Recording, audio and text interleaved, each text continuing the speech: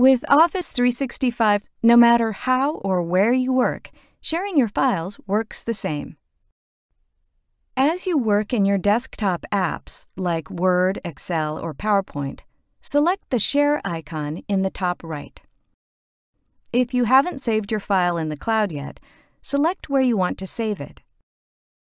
After it's saved, choose the permissions for the item you're sharing. Select the down arrow and decide who you want to give access to the file.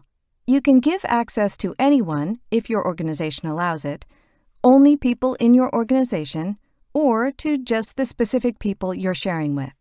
Select Apply to set the settings.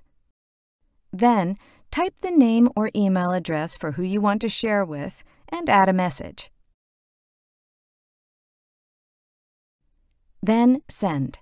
You can also choose Copy Link and share the link in your own message or another file. These steps are the same wherever you want to share the file. From File Explorer, right-click Files or Folders saved in OneDrive. Share files from online apps, or even share online from OneDrive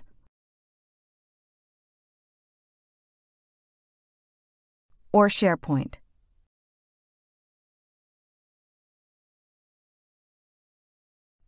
No matter how you work, the steps for sharing with Office 365 are the same.